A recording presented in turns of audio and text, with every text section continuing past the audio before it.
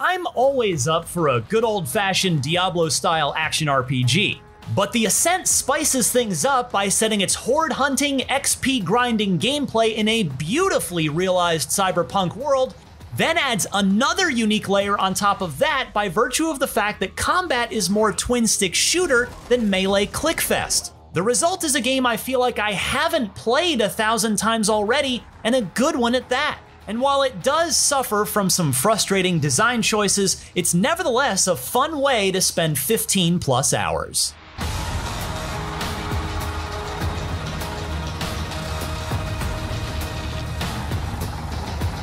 The first thing you're likely to notice about the Ascent is that the developers at Neon Giant absolutely nailed the cyberpunk aesthetic.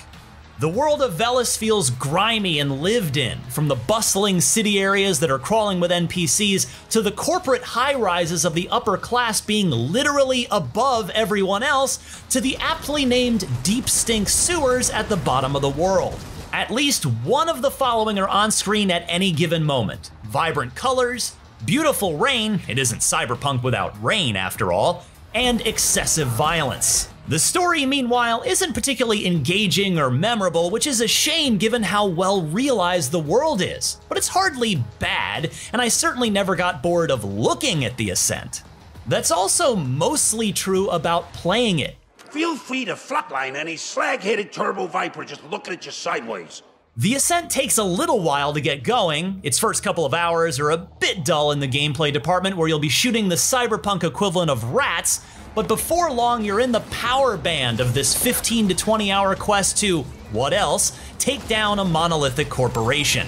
All of the tried and true action RPG mechanics are here: a character creator, upgradable primary and secondary weapons, customizable armor and skills that can each also be leveled up, and side quests aplenty.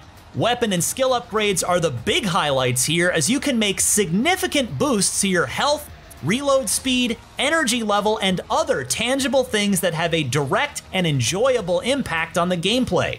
Armor never really felt like it could be built up the way your weapons can, but at least I looked like a badass hulking tank by the end, and you're able to enjoy your build after the closing credits roll because you'll be dumped back into the world to continue working on side quests if you want to.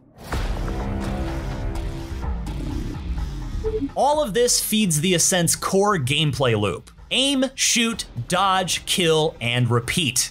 Crouching or aiming above your head also factor heavily into combat, though those can sometimes be annoying, such as when you get hung up on a decoration in the environment when trying to roll, or when you try to shoot someone who's on some stairs. Still, most of the time it's sadistically fun to pull your gun's trigger here, as many weapons have potent knockback effects or straight up tear the limbs from your foes. Enemy variety is also deep enough such that you're encouraged to keep a number of weapons on hand to take down particular foes, be it a target-seeking energy rifle against a hovering mini-boss, or a rocket launcher for large spider-bot mini-bosses. While combat stayed relatively entertaining most of the way through, the last stretch of the campaign did test that feeling a bit.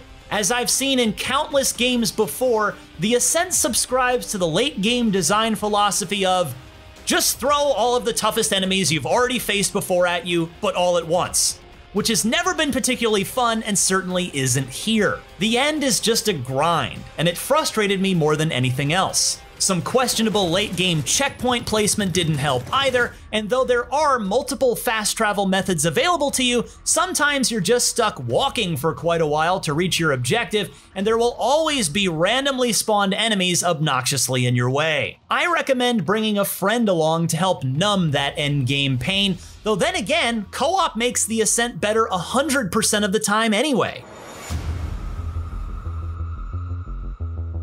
The Ascent's satisfying, gun-tastic action RPG gameplay loop mixes with its beautiful cyberpunk aesthetic to create an overall enjoyable experience.